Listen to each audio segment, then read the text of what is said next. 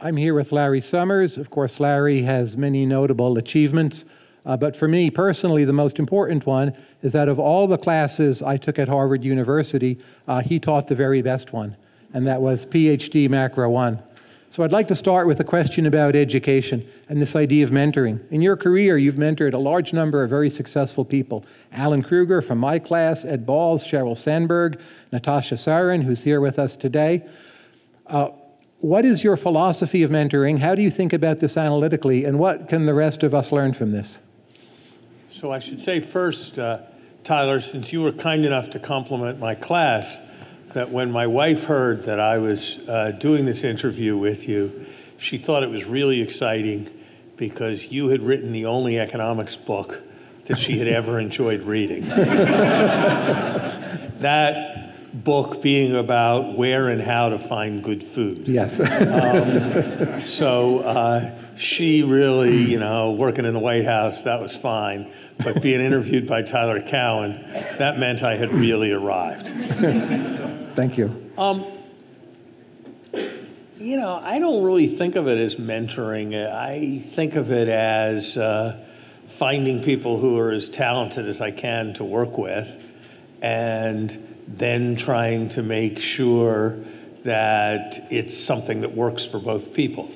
And so each of the people you've mentioned, I've got an enormous amount out of the working relationship as we collaborated on various kinds of projects. And I tried to give back as well by helping people advance in their careers. And in each of the cases you described, I formed friendships that have lasted for a long time.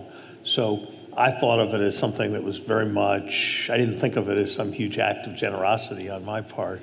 Very much the contrary. Getting to work with Sheryl Sandberg, I was a much better Treasury Secretary because I had Sheryl Sandberg as the Chief of Staff, and something similar is true of each of the people I've worked with.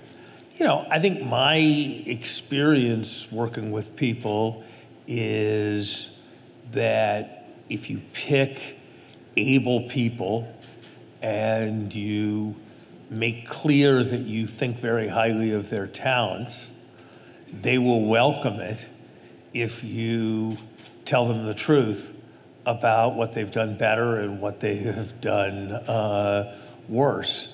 And so I've had a relatively direct approach with the people who I've worked with, and I've encouraged them to have a very direct approach with me.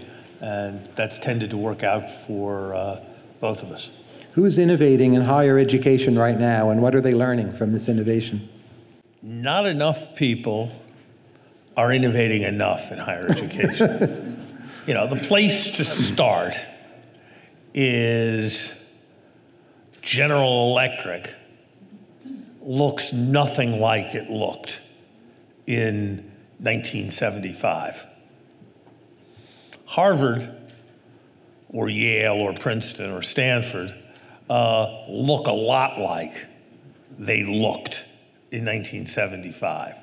They're about the same size to within a factor of 2. They're about the same number of buildings. They operate on about the same calendar. They have many of the same people, or some number of the same people, in significant positions. So I think the main thing to say is that for something that's all about ideas and for something that's all about young people, the pace of innovation in higher education is stunningly slow. We're still on a system where the break is in the summer. And the reason we're on that system is that when everybody went to pick the plants, that was the natural way to organize school, and it's still going that way. I think the potential action in higher education is probably heavily through distance learning and artificial intelligence and learning technologies of various kinds. Because if you think about it, the unique capacity that online education has is that on the one hand, there are huge economies of scale. Once the lecture's filmed, 100,000 people can watch it at the same cost as 100 people watching it. And on the other hand, you can have much more personalization. You can re-listen to the bit you didn't understand. You can insert diagnostic questions and have a different lecture for people depending on how they do on the diagnostic questions. So it permits what's usually very rare, which is more differentiation and more economies of scale.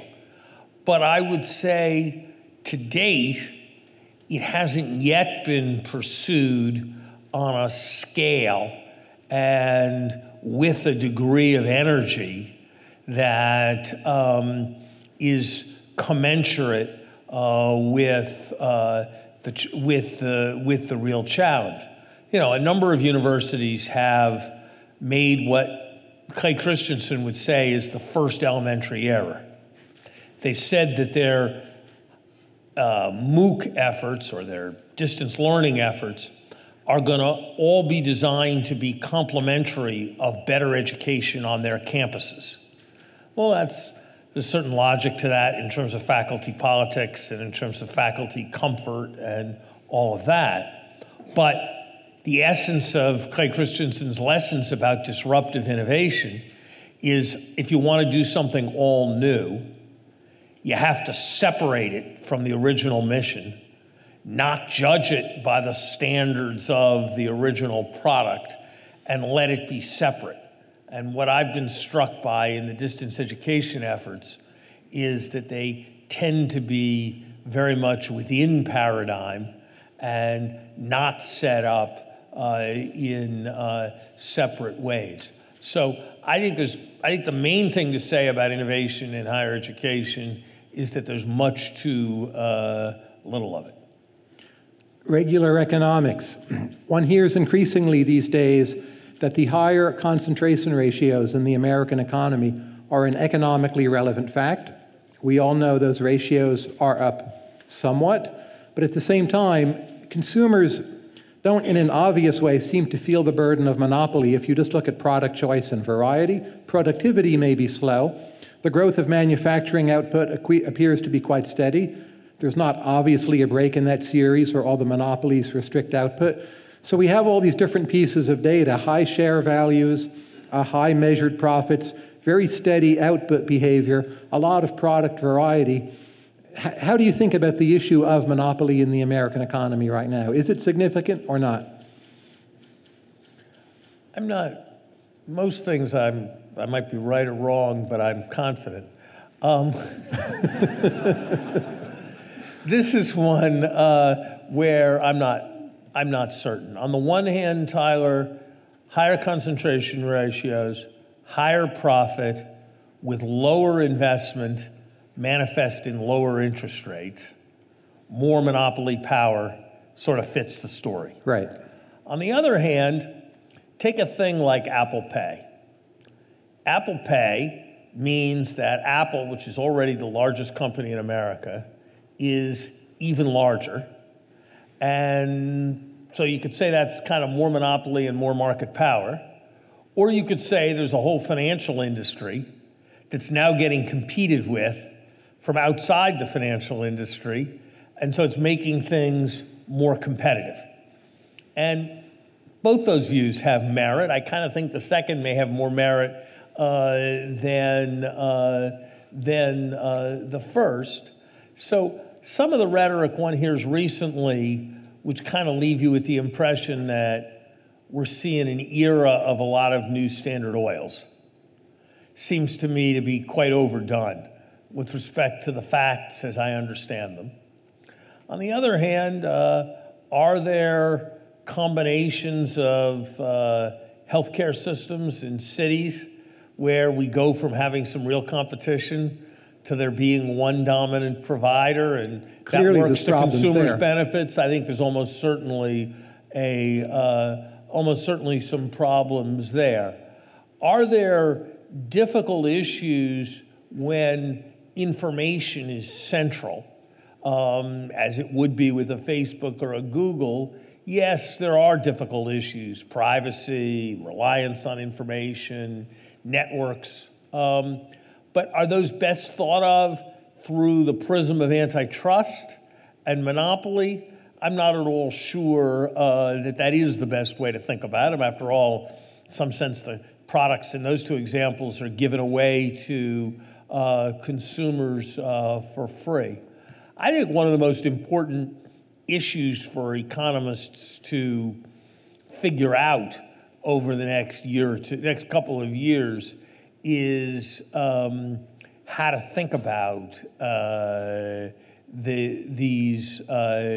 these trends. I think there are some selective grounds for concern. I think it's much more likely that antitrust has been insufficiently tough than it is that it's been too tough over the last decade. But I also think one needs to be careful about the fact that being a successful business will tend to cause you to have more profits. And we usually think of that as a good thing, not a bad thing. Here's a real softball question. What's the optimal rate of tax on capital income? Closer to the tax rate on other income than to zero would be my answer to that. A fair amount of capital income reflects rents of one kind or another. Capital income is substantially held by those at the high end. There's a fair amount of what's really capital income in the form of unrealized capital gains that never gets taxed. So I think the right aggregate capital income tax rate is closer to what would go with a comprehensive income tax than it is to the alternative idea that capital income taxation is just a way of taxing future consumption, and therefore you should tax future consumption and present consumption at the same rate, and the tax rate should be zero. If we think about the 1980s, there are a lot of models from that time, some coming from your research, where you have an infinite horizon model with a zero tax rate on capital income. At some point, enough capital accumulates so that even wages are higher, and there's a kind of steady state long-run argument that still the number should be zero. What has changed that makes those models less applicable? Is it that we think the elasticity is different, or is it's some other variable? What's changed in our knowledge or your understanding? At the technical level, there's been some mathematical work showing that some of the results that you're referring to from the 1980s were just mathematically wrong. That's one part. I think the second and more consequential part is that the premise of those models was essentially that the supply of capital was infinitely elastic. And so you would, whatever the tax rate, you would drive capital to the point where the after-tax rate of return was some fixed number. And that just now looks like a very poor description of reality. We've seen real interest rates fluctuate substantially, and we just don't see that when real interest rates are higher, savings is lots higher, and when real interest rates are lower, savings is lots lower, in the way that many people, including me in the early 1980s, would have expected. And so in the absence of that kind of evidence, I think the argument is very much attenuated. What if someone said, well, for the special 20-year period, we lived through Bernanke's East Asian savings glut, so there was always enough capital, real rates were very low. Arguably, for demographic reasons, that's starting to end, And we'll end up back in an era where actually the supply of capital with respect to the rate of return will be high again. Is that possible, unlikely, too far away to matter? First, one word one should never use in economics is never. And so I don't want to preclude any possibility completely. Second, you uncharacteristically made an analytic conflation there. You conflated the idea that the savings rate would fall for a variety of reasons with the idea that the savings rate would become more elastic, which is a separate issue. I don't see any reason to think the savings rate will become more elastic. And with respect to the savings rate falling, my reading of the evidence would be different. I think that the structural factors driving low interest rates, including longer life expectancy, which makes people save more, increased insecurity, more inequality, are more likely to be semi-permanent than they are to prove transient. And I think a variety of the factors holding down investment, the demographic factor, the fact that you can buy an enormous amount of capital for a very low cost, think about my iPhone, all of that, I think, operates in the direction of meaning that we're likely to have this phenomenon of low real interest rates and secular stagnation for quite a long time to come. Let's say you're advising a philanthropist in St. Louis, and that person has $100 million to help the city. For general background, there were poor public schools, a fair amount of crime, a lot of racial segregation, but some good universities, hospitals, it's a biotech hub. What kind of advice would you give? How should they start thinking about this problem? Wait, let me see.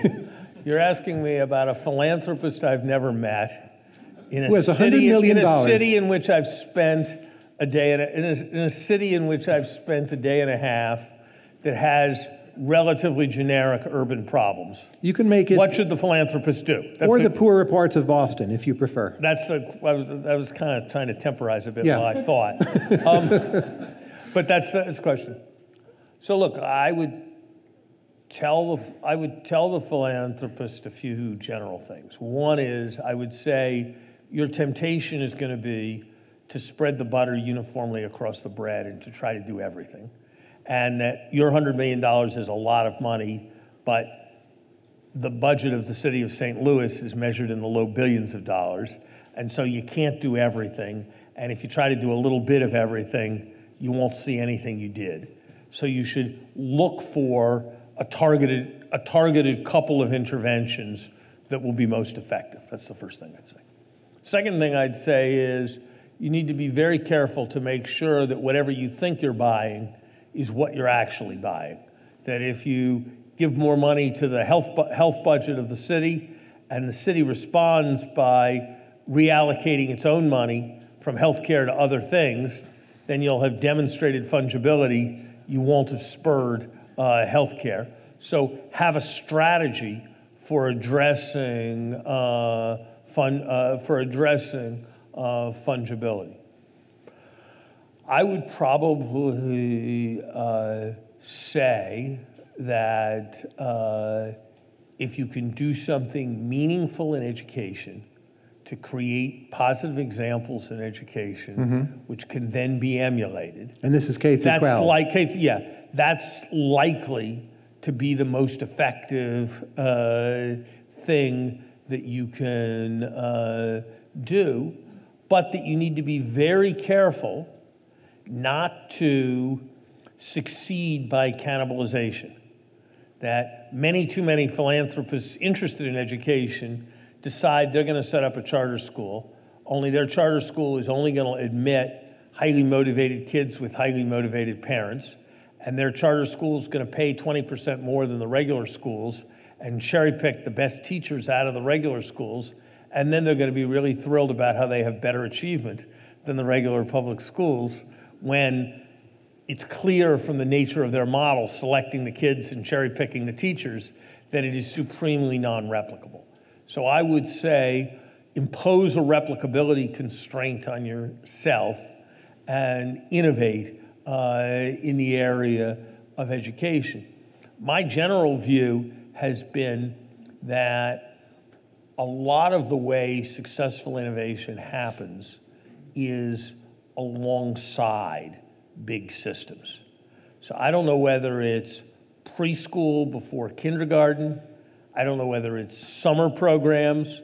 I've been active in Boston with Citizen Schools, an organization that does after-school programs.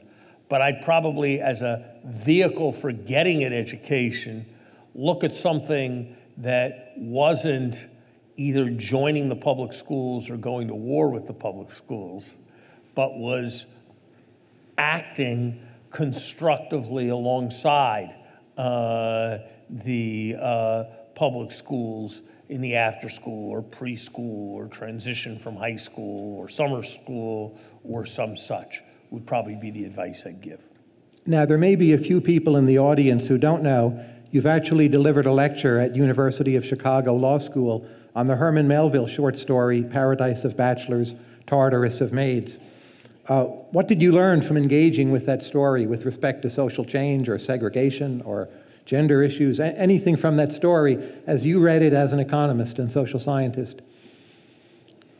Well, the first thing I learned was that I should probably stick to my day job of economics, because while I typically find myself reasonably cogent relative to others in discussing economic issues, attending that literary conference, I did not find myself relatively cogent relative to other literary experts, and I'm not sure I would have made it through that experience without the help of my wife, who is a professor of English at Harvard. I guess what I learned from that was that literature had a way of evoking the non-pecuniary, what an economist would call the non-pecuniary aspects of work, that is sort of lacking when you say non-pecuniary aspects of work and you write a mathematical function, utility of consumption, leisure, and job attributes, and that there was a kind of texture of alienation and depersonalization that was provided by Melville that one missed if one thought about things in the economic paradigm, is what I learned. Now, speaking of work, your last op-ed was on labor unions, and you suggested a hope for a future where labor unions are stronger. Let me tell you my worry and see if you can talk me out of it. If I look at the labor economics literature, it seems to me the union wage premium is declining. It used to be about 15%. Now maybe it's 7 or 8%. Some studies find it's 0. And if you say it's 7 or 8%, if you take the 7 or 8%, a lot of that's a tax on capital, but surely some of it turns up in the form of higher prices, so labor gives back some of it. Surely some of it turns up in the form of lower demand for labor, so some people don't get that jobs. So if I think of unions being much stronger, even without worrying about allocative efficiency costs, I just see this one-time bump upwards of like maybe 3-4%, which would be a gain, but wouldn't change the fundamental reality on the ground. Now, can you talk me into more optimism on this? Or do you just think, well, 3 or 4% is a lot, let's do it? 3 or 4% is pretty large relative to real wage growth that's taken place over the last generation, is the first thing I'd say. Second thing I'd say is that, as I learned reading Melville, there are important non-pecuniary aspects of jobs. And if you look at turnover, which is a kind of measure of job satisfaction, it's much lower in union employers. If you look at the way in which employee grievances are dealt with, it is more more respectful of those potentially discriminated against in union workplaces. If you look at job safety, it appears to be better in union workplaces. So I think looking at wages is a good way to miss the local benefits of unions. I think the third thing is that, and again, this would depend on one's broad policy views, but that more successful unions push for policies like the preservation of social security, the expansion of the healthcare safety net, that are for the benefit of everyone. And so the political impact of a society in which labor is better organized on the broad contours of policy is another way in which stronger unions can make a difference. But part of the argument of that piece was, I don't know what exactly the right level of unionization is, and I don't know exactly what would be optimal, but if we've got a system where if somebody tries to organize the workers at a company and the company fires the attempted organizer, and the only remedy the organizer has is to spend 5 years fighting through the courts, where if they win, they'll get back salary less whatever they earned in whatever new job they got. The cost benefit for the employer has to be that it's incredibly attractive to fire the would-be organizer. So we don't have a remotely level playing field where workers are given an opportunity to make whatever choice they prefer, and that seems wrong to me. So I look at America, where corporate profits rose last year by 16%, and wages have been stagnant, and it seems to me that more bargaining power for workers almost certainly has to be good. But I agree with you that the technological dynamics, the globalization dynamics of a modern economy mean that it's not clear just how large the benefits of more bargaining power will be. But it's like the question of how much weight I should lose. I don't know how much weight I should lose, but I kind of know which direction I should be moving. And that's kind of how I feel about more labor power. Now, in the middle of all of these conversations, we have an interlude where I ask the interviewees about table tennis. And I understand that this summer you played in the Table Tennis Jewish Olympics in Tel Aviv. Is that correct? That is correct. What mental qualities make for a good table tennis player? Judging by my performance, qualities that I do not possess. I think a deft wrist, a certain capacity for concentration, and a great deal of practice. And while I practiced intensely in the run-up to the activity, there were other participants who had been practicing intensely for decades, and that gave them a substantial advantage. I also probably was not the quickest participant in that competition, even in the 60 and over division, which was the division in which I was participating. But I found it enormously satisfying to be on an Olympic team. which is not something I ever thought about. You heard about that, I suspect, because some magazine wrote a story about it, and the reporter who wrote the story said to me, Mr. Summers, you used to be Treasury Secretary. What I used to do, whatever you did at Harvard. How did it feel like running out, putting a tracksuit on, and running out with 800 other people, 800 other Americans into a stadium?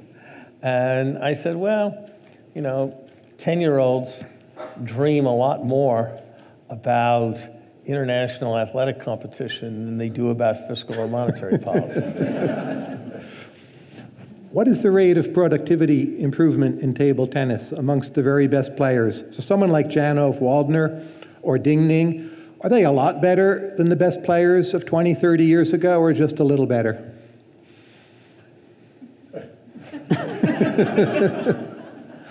I don't know. Look, obviously I don't know. I am struck in general by the fact that a good college track athlete can now run a 4-minute mile, and nobody in the world had ever run a 4-minute mile before 1954. That the world record in swimming events in 1964 wouldn't qualify you for the NCAA championships in 2017. So in the sports where we can measure things, there's vast and rapid improvement and huge improvement. So I'm not sure why people debate whether Shaq is better or worse than Wilt Chamberlain, or whether people debate whether today's best baseball players compare with Willie Mays, or whether they debate whether Rafael Nadal could beat Bill Tilden. My assumption is that, of course, Rafael Nadal could beat Bill Tilden, even with the same equipment, and I would assume that the same thing is true in table tennis. Better learning about technique, better training approaches, greater intensity, and better equipment, I assume mean that the quality of play in all these things is much higher than it used to be. And I think it's a mistake that people generally make to acknowledge progress in the places where it can be readily and concretely measured, and then be in doubt about whether there is progress in the spheres where it can't be measured. I think the right first approximation is to think that there's progress in all spheres.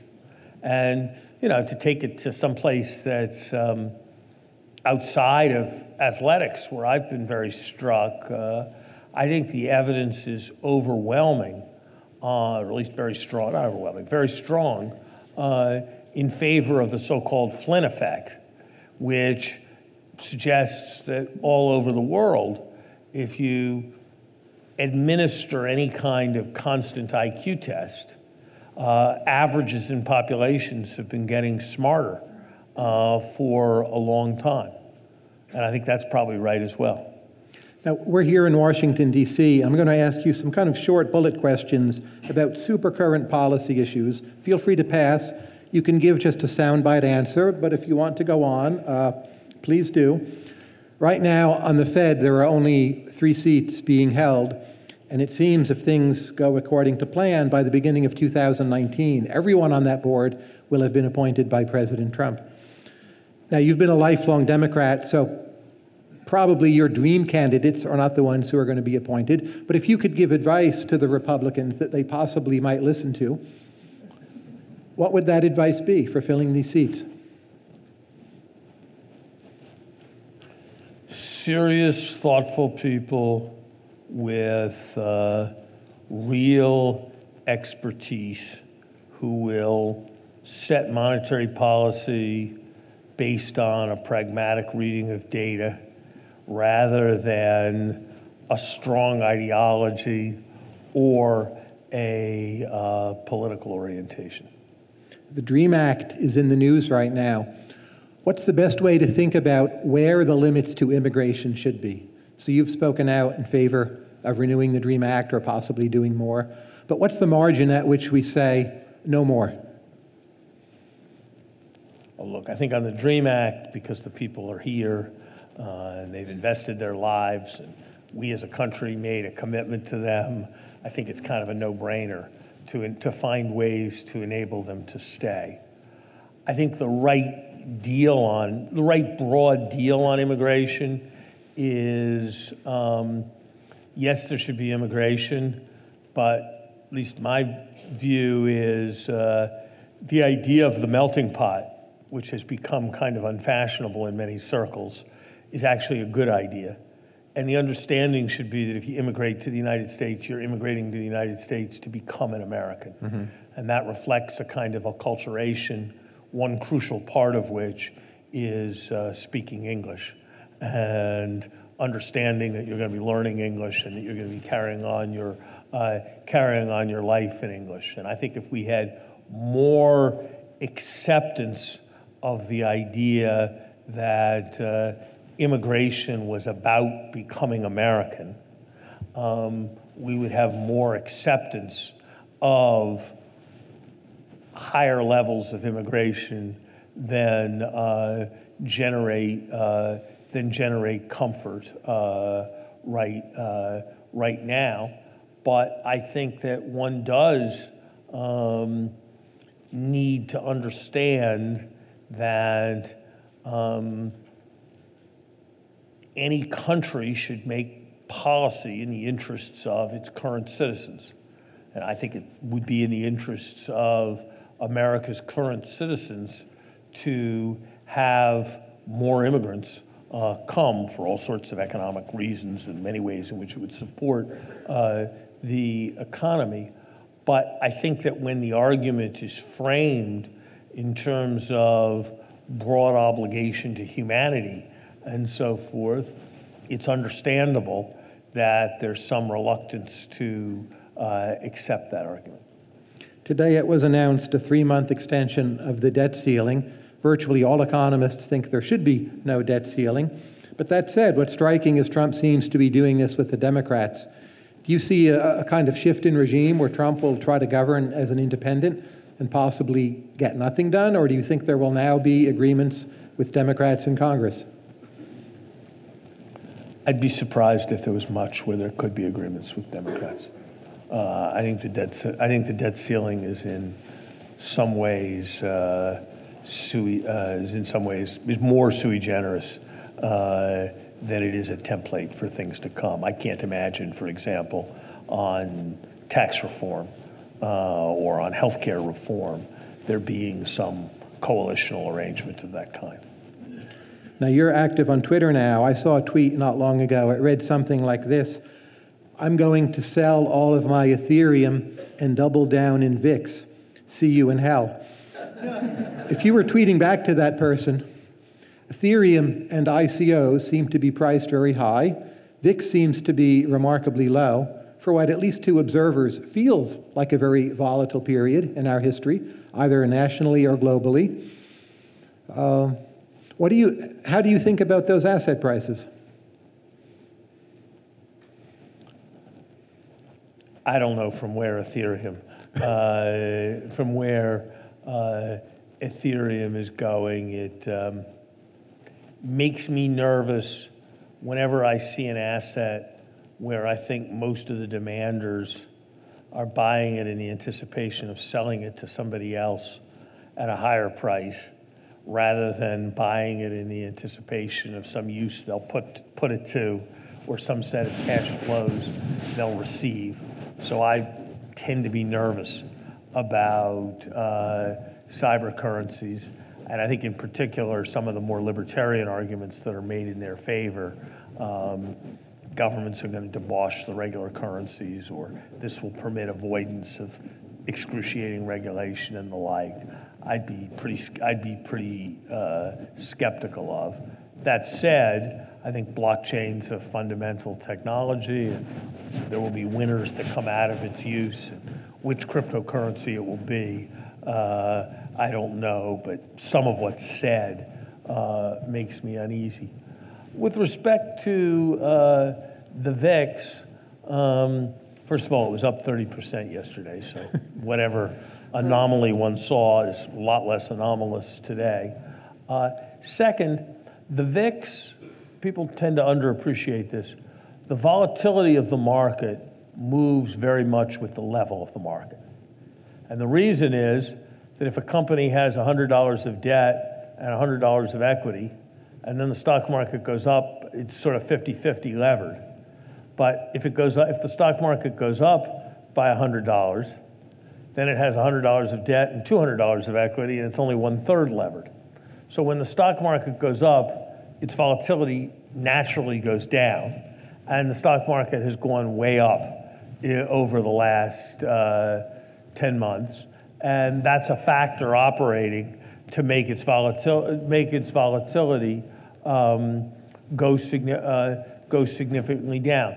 It's also the case if you look at surprises, the magnitude of errors in the consensus estimates of company profits or the consensus estimates of industrial production or what have you, numbers have been coming in close to consensus to an unusual degree over the last few months.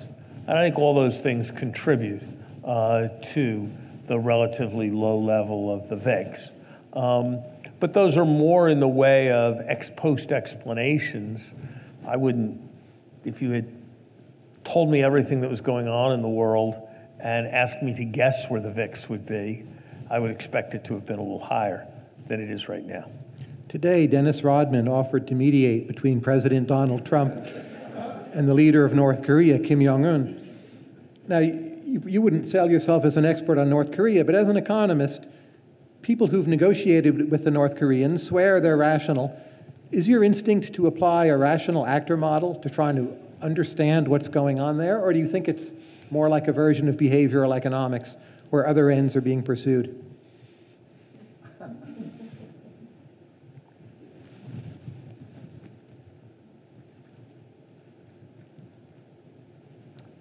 I don't think I can answer that. I think what I'd say is my instinct is the rational actor model is probably right, but that means I'm 80% sure that that's right.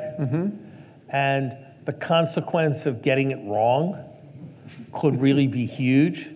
And so I sure want to pursue the rational actor model in a way that's doing a lot of hedging against a set of possibilities that there are behavioral aspects. Okay. It seems the Fed keeps... That answer seemed a little evasive. No, that's perfect. The Fed seems to consistently come in under 2% for inflation. Do you think this is just a systematic mistake? You think it's a plan motivated by political economy concerns, that there's a high political cost to being above 2, but a much lower cost to being below 2? Do you think the implications of the semi-liquidity trap have not been fully digested yet? Do you think it's a lag from an earlier error still percolating through the system? Or how do you think about the failure to meet 2%? In an environment where, of course, it seems if we had inflation being a bit higher, it would not be a major cost. I think the Fed has not fully grasped the reality of secular stagnation. The reality of secular stagnation is that we've got a very high savings propensity and a very low investment propensity. And that means that the neutral real interest rate, the real interest rate that's consistent with full employment, is very low. And that means that interest rates, which would historically have been highly expansionary interest rates, are not highly expansionary. And the Fed has underestimated the extent to which that's true. And therefore, they've been disappointed by how little inflation they've generated. I think that's the primary explanation, a sort of analytical misjudgment on their part of the change in the neutral interest rate. I think secondarily, the factors we were referring to a few moments ago having to do with the reductions in workers' leverage and bargaining power means that a degree of tightness in labor markets that would, at an earlier point, have set off a wage spiral, no longer sets off a wage spiral because of how nervous workers are. And so the Phillips curve relationship has either broken down or shifted, and that the Fed has also underestimated that. And then I think, like, those are two aspects. Then separate from those two aspects, I think the Fed is confused in what it's prepared to target. It says that it has a 2% inflation target. But if you have a 2% inflation target, and it is, as the Fed claims, symmetric, that means you should be above 2% as often as you've been below 2%. Well, we've been below 2% for 9 years now, and we're in the 9th year of an economic recovery, and the unemployment rate is at 4.3%. So if there was ever a time when you were going to be above 2%, it would seem like now, assuming recovery continues for several more years, would be that time. And yet, not a single dot in the history of the FOMC has ever been above 2%, at least since the great financial crisis. So I think there's a disconnect between what they're prepared to forecast and what they say is the nature of the 2% target. If my instincts would be to be more genuinely symmetric about the 2% and more recognizing that current policy is not quite as expansionary as they suppose, both of which would operate in the direction of caution with respect to monetary tightening. If there's an ongoing demand shortfall, as is suggested by many secular stagnation approaches, does that mean monopoly cannot be a major economic problem because that's from the supply side, and that the supply side constraint isn't really binding? If you think of there as being multiple Lagrangians, forgive me for getting technical for a moment, but do you see what I'm saying? That wouldn't have been the way I'd have thought about it, Tyler, but that might be, but what you're saying might be right. I think I'd be inclined to say that if there's more monopoly, there's more money going to monopoly firms where there's a low propensity to spend it, both because the firms don't invest and because the owners of the firms tend to be rich or endowments that have a low propensity to spend. And so the greater monopoly power, to the extent that it exists, is one factor operating to raise savings and reduce investment, which contributes to contributes to demand shortfalls and secular stagnation. I also think that there's likely to be less entry and competition in markets that aren't growing rapidly than there is in markets that are growing rapidly. So there's a sense in which less demand over time creates its own lack of supply. Let me ask you a deliberately too naive question, and that is, don't wealthy people invest almost all of their money, and thus why is that an aggregate demand shortfall? Wealthy people don't put it all under their mattress. They put it all in financial assets of one kind or other. But when they put it all in financial assets of one kind or another, they drive up the prices of those financial assets, which is driving down the return on those assets, which is driving down the natural or neutral level of interest rates. But in a Q theory framework, won't that increase investment if the price of the stock market goes up? It operates in the direction of raising investment, but if there are limits on how far interest rates can fall, because safe interest rates can't fall much below zero, and other interest rates have to hold spreads relative to safe interest rates, you may not be able to get the system to equilibrate. And even if at a particular moment the safe interest rates are above zero, the awareness that at some future moment when demand falls, you will not be able to reduce interest rates sufficiently operates as a deterrent that holds asset prices and demand down. What's the best framework for thinking about how the Federal Reserve's monetary policy decisions affect emerging economies? There's been work coming out of Princeton, Helen Ray. How well do we understand this, and what framework do you look to first on these questions?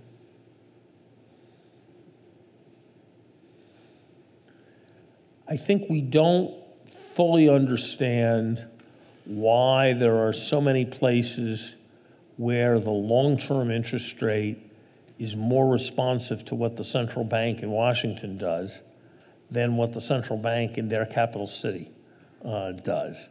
And I think that's an important puzzle that I don't think the economics profession fully understands at this point. I don't know that we've got a framework that is in a profound sense better than the Dornbush overshooting model for thinking about a range of exchange rate fluctuations. If I think about the economy of Mexico, they have NAFTA, which I've always thought was a good idea. They've done significant reforms. They have a much, much higher level of professionalism in their government than they did several decades ago. But typically, they grow in the range of 2 to 2.5%. And this, to me, is somewhat of a puzzle. What's your take on why Mexico hasn't done better?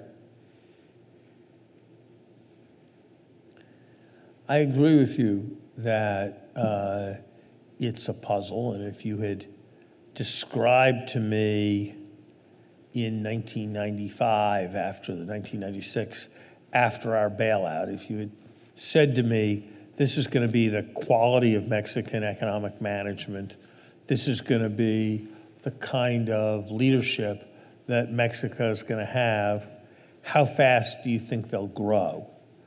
I would have expected more convergence with the United States than we've had.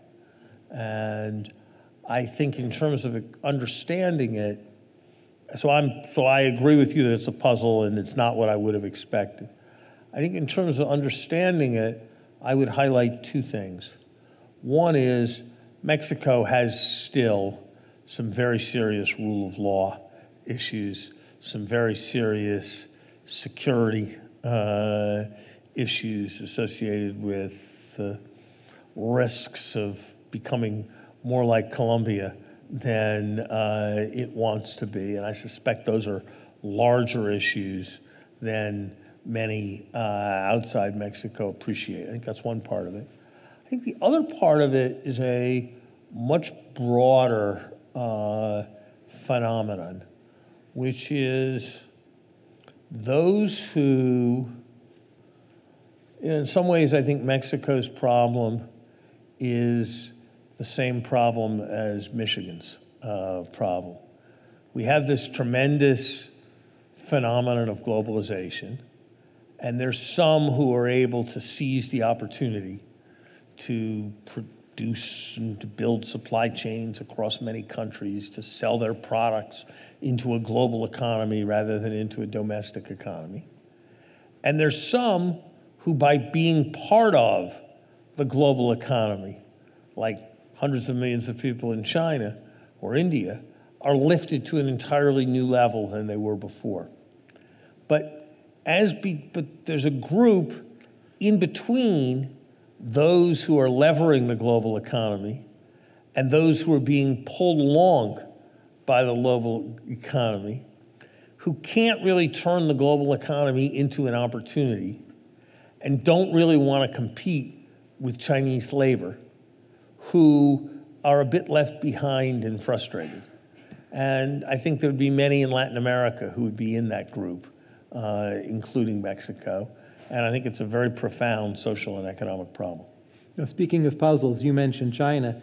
We're still witnessing this ongoing race between Chinese debt and Chinese nominal GDP. And I would say since maybe 2006, at least I have been expecting some kind of discrete event to occur in China where we all say, uh-oh, now it's happened. It actually hasn't been the case.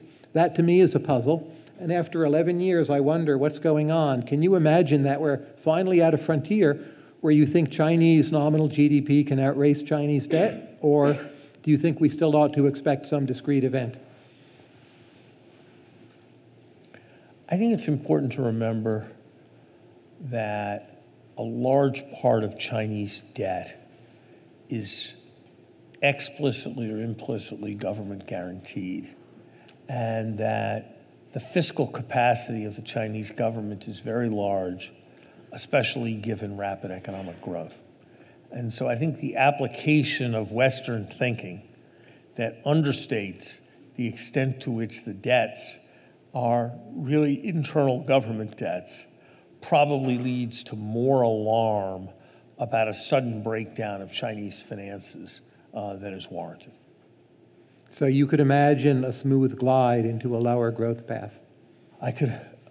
Yes, I could definitely imagine. I could definitely imagine that, and my best guess would be that Chinese growth will slow, but I would not be confident that China will have an event like the Asian countries had in 1997. It wouldn't amaze me if they did, but I would not want to predict that within the next 5 years they will have an event of that kind, simply because the government is standing behind so large a part of the economy. Do you worry about the fact that so much is guaranteed that they're simply stacking on top? And at some point, you end up getting a lot of bad investment decisions. You only need so many roads or so many high-speed rail lines. And until they, at some margin, pull away those guarantees, they're just doubling down, and the debts will get bigger, and provincial governments will fall, and there'll be defaults on corporate bonds, and then they'll be in a very difficult situation? Or do you think that moral hazard problem they'll somehow keep on managing to maintain within acceptable levels?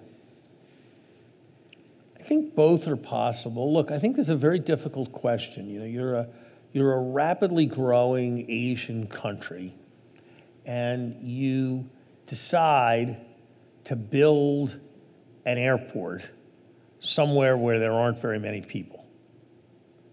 And you do that because it's going to be cheap to build it now when there aren't a lot of people around, and it's important to establish the land. And then, 15 years later, if you've grown fast, you're a brilliant hero of masterful long-term planning.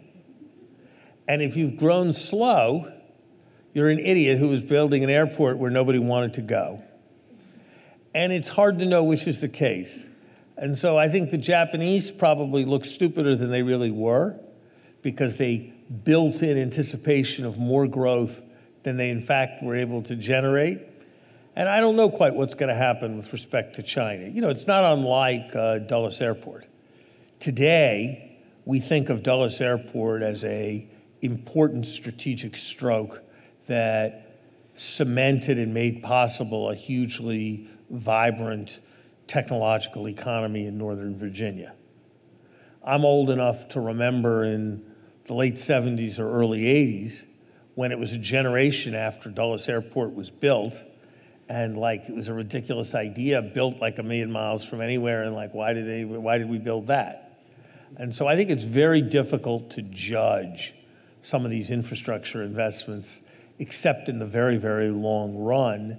And even when you judge them in the very, very long run, you can make a judgment ex post as to whether they were a good idea. But even then, it's going to be even more difficult to make a judgment about whether they were ex ante sensible or ex ante not sensible. If I think about Russia and its recent history, I'm never sure if I should feel it's gone better than we could have expected or if it's gone worse. But if one redoes that whole history, and I'm not sure who is the relevant we here, but what could have been done differently and better with regard to Russia, again, with the we variable, the choice variable, being a bit undefined here. What do you think of as the lost opportunity in that regard, or was there none? Well, factually, if you had told any of us who worked with President Clinton as he prepared for his first summit with Boris Yeltsin in 1993, where the Russian economy, Russia's government, and Russian relations with the United States were going to be in 2017, we would have been appalled. Sure, but in 1988, you might have thought it was an okay deal. Right. So by the standards of what one was hoping for in the aftermath of the Berlin Wall falling and the end of the Cold War, where the models would have been West Germany 24 years after 1945, it's 26 years after 1945. You have to say it's been a big disappointment. And I've thought a lot about that. I think one big part of it is 60 years of communism, not a clear defeat. It was just harder to have it join the world than it was to repair Europe after the Second World War. And the structural reasons why it was more difficult were things we overestimated. Second, I guess this is maybe the important point. I think in retrospect, there was not enough respect shown to what once had been a proud nation that didn't think of itself as having been defeated. And that manifested itself in some of the efforts to push NATO very far towards its borders. That manifests itself in the way in which conditionality was applied by the international financial institutions, and to some extent by the G7 countries, including the United States. I think there were probably errors in not providing enough funding quickly enough at the very beginning, at the moment of maximum malleability. Those were errors probably primarily of the late Bush administration, but perhaps errors of our administration as well at the beginning of 1993. But I think in retrospect, my judgment would be that repairing Russia's economy was a much more difficult challenge than we appreciated. Two final questions. My first one is about what I call the Larry Summers production function. So you were successful at quite a young age, but what I find striking after reviewing a lot of what you've done and a lot of talks you've given is I find at your current age, 62, that when you answer questions on YouTube, in general, your answers are in some way better or richer than they would have been 5-10 years ago, and they were already obviously quite good to have gotten you to where you are. So for people who are already famous and to some extent well off, at the age margin of whatever to 62, for their answers still to be getting better, this is what I find striking. You don't have to be modest here, but what is there in the Larry Summers production function that explains this? Well, part of the answer, I think, is goes back to the first question that you asked. I've always tried to surround myself and be around extraordinarily able young people. And they probably do learn some things from me, but I learn a lot from them, both from things they say and know that I don't, and from the questions they ask, which keep me on my toes. I think that's one answer. I think another answer, and by the way, I'm flattered that you think it's true. I don't know if it's true. I don't know if it's true or not. One thing I've always tried to define myself by, and sometimes it's been more successful than other times, is opposition to complacency and not being satisfied with any institution, with myself or with anybody, and always thinking things can be better. And that's sort of the attitude I have to myself as well. So, I'll be on a plane. I'll be on a plane back tonight, and I'll be thinking about the various questions you asked and which questions I could have given better answers to, and then I'll think about those answers, and the next time I'm somewhere, I'll give better answers or be better at discussing things because I wasn't complacent or satisfied. So those would probably be the answers I'd give. Before Q&A, my final question. This relates to a piece by your wife. She's a professor at Harvard in the English department, Elisa New. And in a magazine called Tablet, she has a piece on what she calls final acts, namely wonderful things people do at the very end of their careers. She focuses on Philip Roth and Harold Bloom.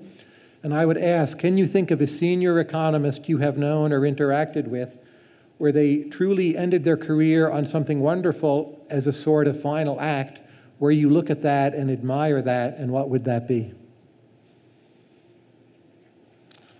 Let me first say. You can cite relatives, by the way. Let me say, I began by saying how much my wife admired you because of your book on food. That will be as nothing compared to the fact that you had looked up her writings in preparation for this. That's also that's my non-complacency. My Ken Arrow was my uncle, and he was a brilliant man who could talk with extraordinary intelligence on any subject, who died this past March at the age of 94.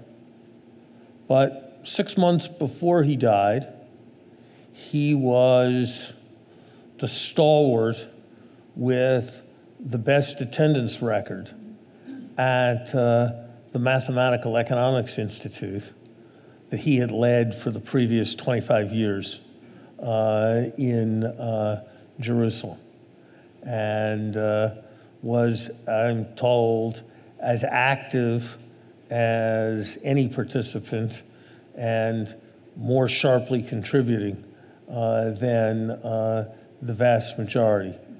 And I think to be able to do that at the age of 93 with enthusiasm and zest is extraordinary and is a great example for me and for many others.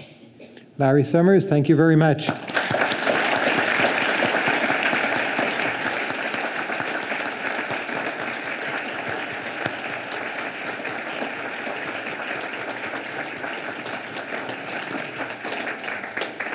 For Q&A, we have a microphone. There will be a line. The rule is this is not your time to make statements. The purpose is to ask a question of Professor Summers, and if you make a statement, I absolutely will cut you off. We are all here to learn from Larry Summers. First question. First of all, thank you so much for the great exchange.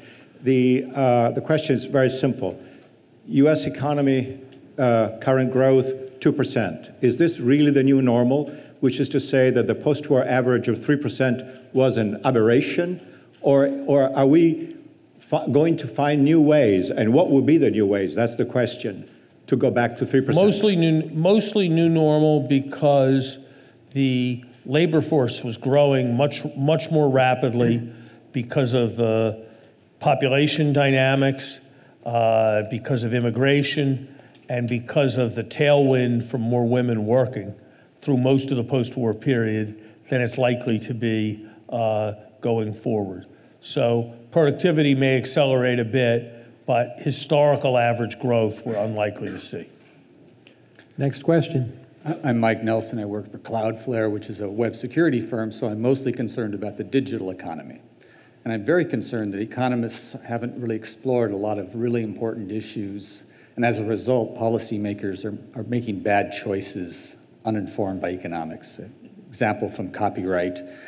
Question. Okay, the question is basically, are there 2 or 3 really important issues that economists should be looking at in the world of the digital economy, like the value of copyright, that would, you think, need more attention? So this is a homework assignment for economists looking for hot new topics. I think there's a lot of work to be done on intellectual property, its marketing, and the ways in which intellectual property is enforced. I think there's a lot of work to be done on market structure in digital industries, and what constitutes increased competition and what constitutes measures that foreclose competition. And I think there's a lot of work to be done on intangible infrastructures that promote exchange, blockchain being one example. But I don't understand why there should still be 3-day financial settlements on anything in the world of today's technology. Thank you. Hi, I've got a question about your paper with Natasha Sarin. So you talk about the decline of bank franchise value, and you're slightly critical of the regulatory stress tests for being over-reliant on regulatory measures of capital. So my question is, what would you redesign about the CCAR stress tests if you had the chance? I would put more emphasis on market values. It's madness that in the spring of 2008, when the stock prices of all the banks was collapsing, everybody was saying they were totally splendidly capitalized and all was well. So I would put more reliance on market instruments. I wouldn't allow the market to satisfy me that everything was okay, because sometimes markets are wrong and they don't see problems.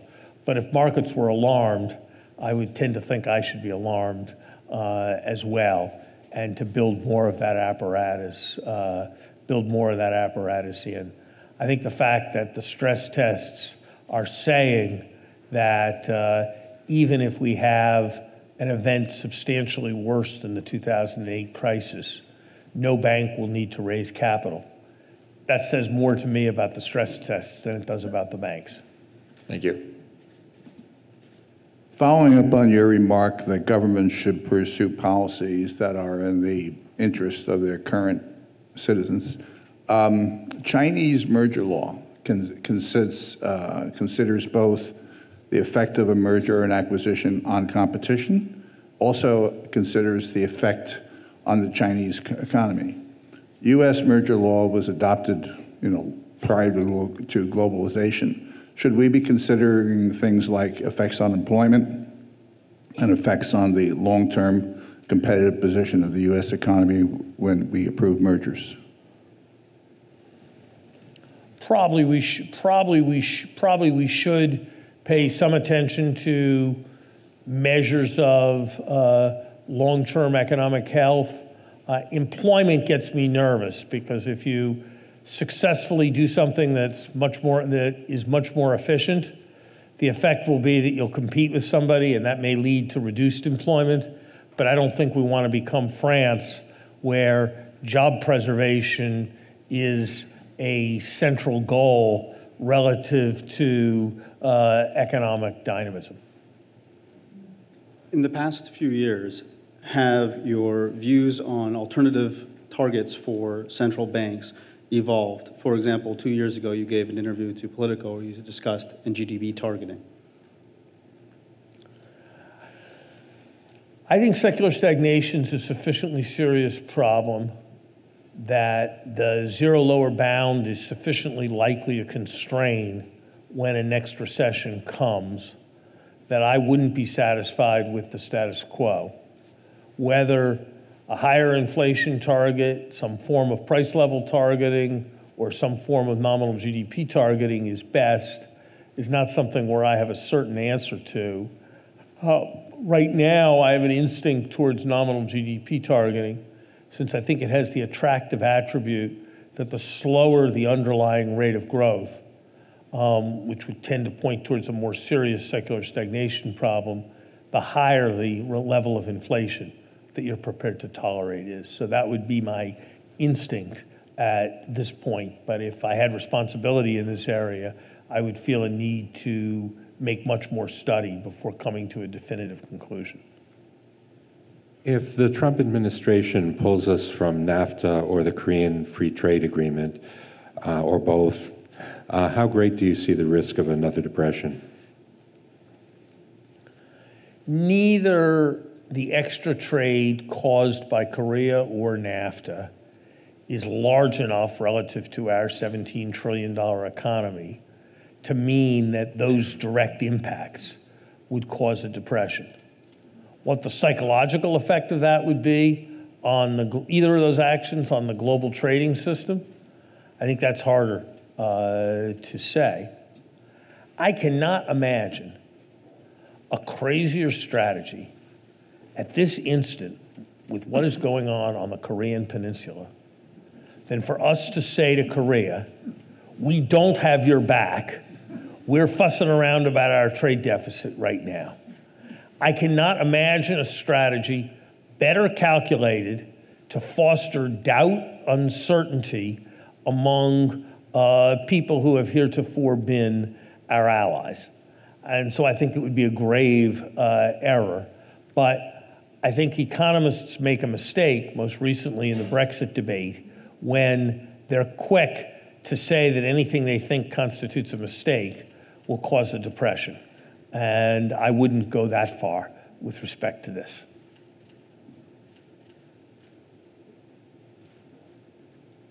Thank you. I'm a Washington correspondent of the Japanese opinion magazine, The Liberty. And I remember clearly you had been clearly against the consumption tax hike by Prime Minister Abe, and your warning has been proved right. And you gave a grade incomplete to Abenomics, I think 2 years ago, as far as I remember. And Prime Minister Abe declared a couple of weeks ago he would raise the consumption tax again from 8% to 8%. So what do you think will happen after the consumption tax hike? I think there's a huge tendency in Japan and in other countries when you see the first shoots of spring to declare that spring is here and to take down the storm windows and put on the screens. And I think it's usually a mistake. And so I would, if I were in Japan, I would defer increases in the consumption tax at this point. 3 more questions, very quick. 1, 2, 3. First. Very tall. Good afternoon. My question will relate to federal and state funding on maintaining bridges and roads. Specifically, companies like Amazon use every road in the nation. Weyerhaeuser uses its roads to deliver logs, Kimberly-Clark to deliver diapers. So, assuming that none of these pay 35% tax rate, how would you pursue getting corporate America to fund the maintenance of our infrastructure, bridges and roads? I think we all use our roads and we all need to fund our infrastructure. And after all, corporations aren't separate entities, they're creatures of their shareholders. I think there's a lot that can be done to close corporate tax shelters of many different kinds, and I would look particularly at issues relating to earnings stripping and relating to transfer pricing, where profits that genuinely should be taxed in the United States are transferred to tax havens as an alternative, would be the first place I'd look. Good afternoon. If you were in charge of Her Majesty's Treasury in England, what would you do over the next few years to help protect the pound? To what? To help protect the pound. To help protect the pound. The pound sterling. The pound sterling. Yeah. I'm not sure that if I were head of Her Majesty's I have to get a new accent, but if I was, other than that, if I was head of Her Majesty's Treasury, I don't think I'd define my objective in terms of the level of the pound. I think I would define my objectives in terms of the level of the British economy. And the first thing I would do is try to talk everybody out of Brexit, which I think is a costly, unforced error that will ultimately make the British people poorer and less influential in the world. Second thing I would, that's the most important thing. Second thing is if I had to stick with Brexit, I would try to preserve as much common access to the European market as I could as a way of attracting investment. And I guess the last thing I'd say is I would try to create an environment that was relatively hospitable to business so I could encourage capital inflows, which would both spur growth and create demand for pounds, which in terms of your question would help preserve the value of the pound. No, that's the end of our questions. Larry, thank you very much.